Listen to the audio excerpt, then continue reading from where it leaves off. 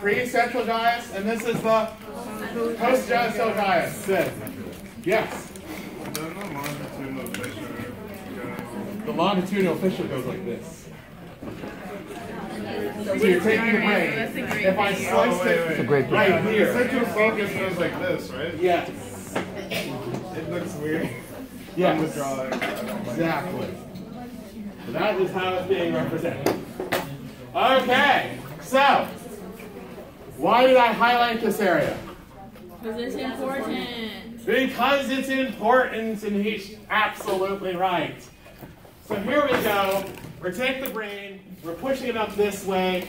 This line is supposed to be my central sulcus. And then we have pre-central gyrus is your primary motor. Post-central gyrus is primary sensor. What does that mean? Sensor for touch, sense of touch. Sense. Your senses, right? Okay, so your sense of touch. If you look at the picture in the book, it's really cool looking. I can't draw that in a million years, but you're going to see all the sensors have dedicated areas. So that's your central, that is your longitudinal fissure here, and then you can see all the parts of your body lined up. Okay? That is where the senses are going to go, into this area.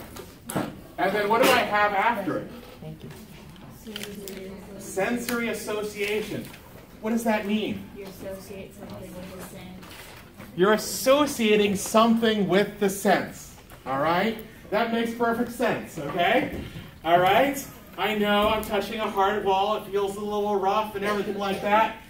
These parts all have to interconnect for you to make sense of things. So sense, we're going to associate with something here. 2 is going to associate with 3. Motor association. What's it going to do? I'm pretty sure it's your central sulcus. It's gonna help. This line right here is my central focus. All right? This is my primary motor area. The primary motor area gives your directions of what to do to the rest of your body, voluntary control, right? Because we're in the conscious brain here. What does this part do? For your motors, probably like thinking about it. Thinking about it. Motor can only give the directions to do it, but it's not the area that is going to give the directions to the directions. It's like, okay, I want to move my arm to up, okay. The part that thought about moving the arm up was in here. And then he gives the order to here. Important. And this one sends it to the rest of your body to move my arm up. All right? So we have, these are motor, senses, and then we've got these parts back here. 6 would be visual association. 7, primary visual. Where's the information going in? The very back, the occipital lobe, right? Yes. When you get knocked out and stuff like that, when they're punching people in the head and you lose your vision for a while, why? Your occipital lobe, the very back, the one that's getting the information in, hits the back of your skull and it shuts off for a little bit, then it goes back on. What's the visual association for? Associating what you see. Okay? I got the orange. I know it's an orange. I see the orange. All right? If this part messes up, could you still see something? Yes. Yes. You can still see it, but would you have any concept of what it is? No. You're doing great. This is pretty easy, right? Like, okay, this one is going to put me in front of this. This one, this one, this one, this one. All right. Then we go a little further down. We're going to go to 9 first. And there's your primary audio, okay? What does that mean? Temporal lobe. Hearing. You're taking the hearing in. Association with the hearing. Associating with what you're actually hearing. My voice, okay? You know it's coming from me because of this part. Now, we got these 2 oddballs right here, 8 and 11. And then we get to the first one, which is the cool one. All right? 8, the Broca area. This is one of the weird things that are only on the left side of your brain. Language. All right? And guess what that's associated with? Language. Language, and speech, and writing. All right? it's going to be the director. It's going to say, it's going to learn the grammar that you're learning. It's going to be able to recognize words. It's going to do all that. If you mess up that part, you basically aren't going to talk much. Okay? You're going to be slow and everything like that because it only can send a little information to the next area. The Broca is then heavily communicating with the Wernicke area. Wernicke area, okay? And that's 11. And guess what he's sort of close to? The premotor. The primary motor. The primary motor, okay? He's sort of close to that area. So guess what his job is to do? Talk to it.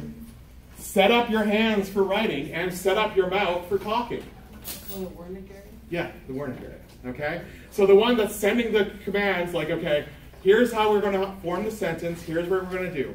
We send it to the Wernicke area. The Wernicke area looks at it, it's like, okay, how do I have to do this? Okay, I have to flex my muscle at this point, put the muscle up at this point. Okay, if I'm talking, I have to stress my tongue at this point, stick it out a little more. I have to vocalize everything. So does that talk to the same level? That's like Fine motor controls, all this is working out. This area is constantly in communication with the cerebellum. The frontal cortex and the cerebellum are working together all the time. Feedback loops between the two of them. Who is the guy that mostly does the feedback? What's that guy? Thalamus. Okay?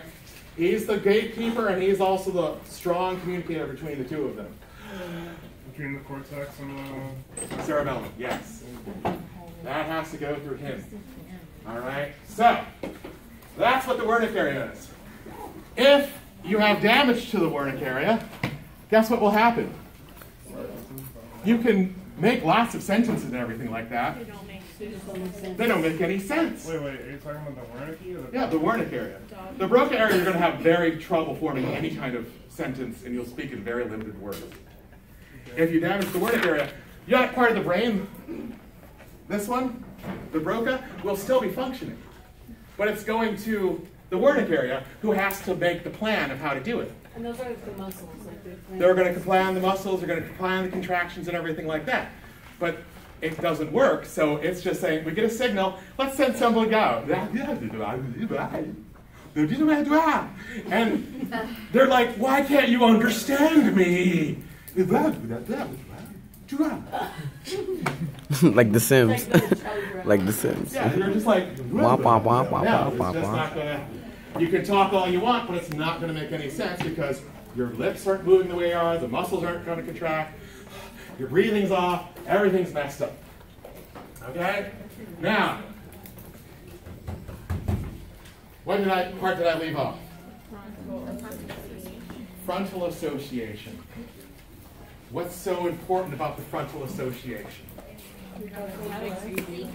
It makes you you, and it makes you relate to your entire environment. Okay? This is the ultimate integrator. Did you ever look at a great ape's forehead besides us? Okay. What kind of shape did you look at of the great ape's forehead? You ever notice how it slopes back? What do our foreheads do? Slope forward. Ours are pretty flat. Why are ours pretty flat? Our frontal lobe is more developed than the other great apes. They are. And that's why we have this flat skull in front of us like this. Because the brain's, make a little more space there. Good. Okay, now we're bigger. This is one of the most important areas. It is telling your relation to environment. And it means like everything in the environment. Close your eyes and say orange. What do you think of? An orange. Orange what? Popsicle. Kool-Aid. Fruit. Fruit. You think of a fruit. Kool-Aid. What do you think of? Kool-Aid. Color? Does anyone think of a color? Does anyone think of a smell? Yeah. Does anyone think of a taste? And then you get a paper cut and that orange squirts in your. There's a memory associated with that? Or am I just talking about an orange? Color, taste, feel, everything. Are those in separate parts of your brain? Yes. You have a visual center, right? The visual knows what's going to look. You have a gestation center, which I didn't even talk about, which is going to talk about the taste. You have an auditory center. You have a smell center, an olfaction center. All of those are separated, and all the associations are separated. But where do they all come together? The frontal cortex, okay? Another important thing for this is, it makes you you. Okay, so ever hear about that miner who had the little explosion with TNT? He was a nice guy until a giant pipe went through his frontal cortex. And then afterwards, he was a complete a-hole, or Jack. Blake. Jack A. Okay? It blew a hole in his prefrontal cortex. Do you know what he no longer can do? Sympathize. He can no longer sympathize. He no longer can understand what is normal human relationships. Do humans have complex relationships? Yes, trust me. Do we have to be able to recognize people's faces? We have that limbic system, but that's also going to take a part in the prefrontal cortex. All of that has to be worked out in there. And if that messes up, I don't even know if I'm being rude. This is one of my fears half the time. Am I being rude? And you always think about your emotions. What am I doing with my life? I'm so nervous. Who is all that? Right there. Prefrontal cortex giving you a hard time. Okay? That's the important area. Big synthesizer.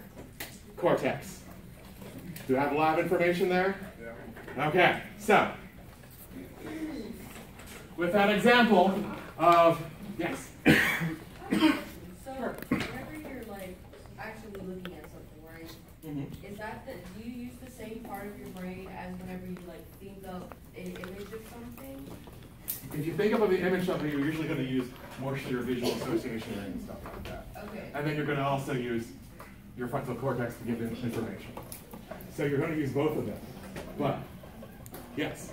Does the Wernicke area also associate the muscles associated with writing? Yes. Yes. Okay. Writing and Speech.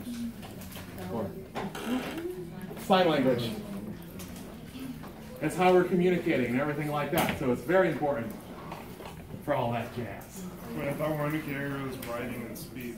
Writing and speech, and then this is also, it's a language. Yep, so sign language.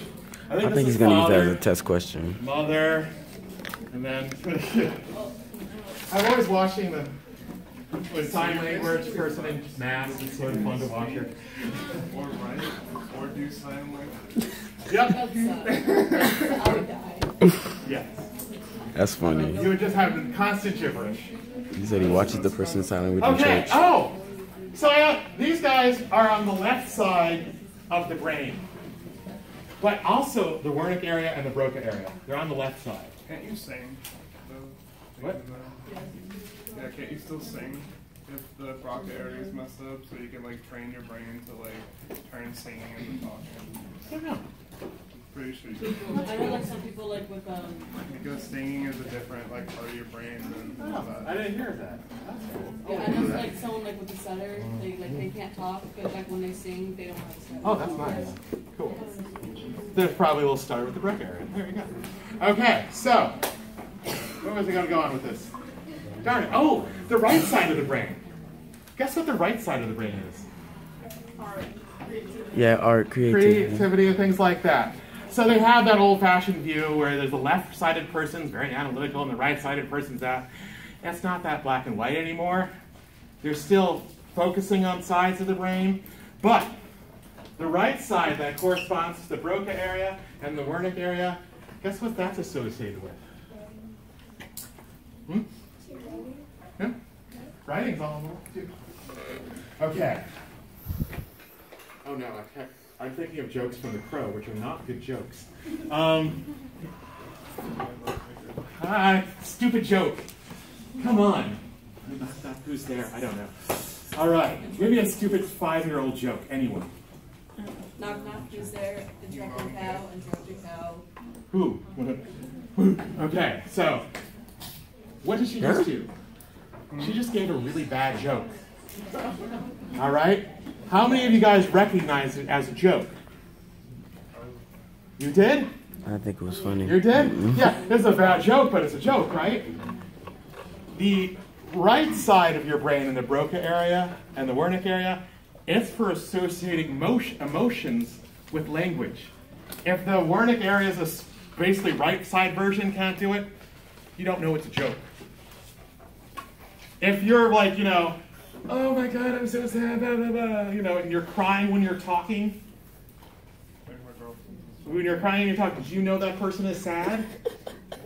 Yes, because you can associate the emotion with the language. But guess what? On the right side of that areas are broken, guess what you can't do anymore? Associate language with emotion. You can't tell if something's sad or if a person is sad. Yes? So is this underdeveloped in people like that have Asperger's or autism? Usually that's going to be, which part of the brain? The amygdala. So the amygdala is the one that's really important for understanding emotions and memories and everything like that. They'll have less empathy. But this part might be functioning just fine. Okay. Is that a basal nucleus? Yes, it's Like one of the the four only basal one that, nuclei. Like talk to the substantial nigger. All right, Is there a quiet name down. for those areas? What? Is there a name for those areas? Which one? Like the ones that's opposite of Wernicke and Broca? Yes, there are, but I'm not going to ask you those names. Don't worry about them. This is just a fact to keep you. That's cool. Then there's another You side. hear that's that? That's not important. Wait, so Okay. Wernicke is emotions and language, or is the other side? The other side. They have associated sides with it. So the left side, you have the Broca and you have the Wernicke. The other side is associating emotion with your language, which she doesn't talk about. That's why I'm like, I don't know about it. I just think it's a cool fact because I love emotions. All Yeah, right. me too. Now, that's basically all I want you to know for the prefrontal cortex. Okay? It's not that bad. Good thing to know for the test is all the information is going to go to the thalamus, comes up here. I'm going to set an order to go back down through here, all the way through here. Know the paths. All right? If something's wrong with the thalamus, can you talk to your cortex much? No. If there's something wrong with a part of one of those ascending tracts, what are you going to get? Sensory information or motor information? Sensory information. If there's something wrong with the motor ear, what's going to happen? You're not gonna have as much movement. Not going to be a move, paralysis. So just think logically, okay, I know the path up and I know the path down. I know what areas are going to have problems. Sometimes do multiple areas have similar functions? Yes. So my multiple choice, there's going to be some where it's going to be like, this has a similar function. I know this has to do with that function. This has to do with that function. This has nothing to do with the function. Circle that. Circle that one. Okay, does that make sense? All right. I'll ask the question of like which one's not associated with heart rate or something like that. Oops. Okay, temperature regulation. Boom. So we have all this. Now, what's the other thing I have to talk about? Cerebral spinal fluid. Yes. This is going to be released quickly.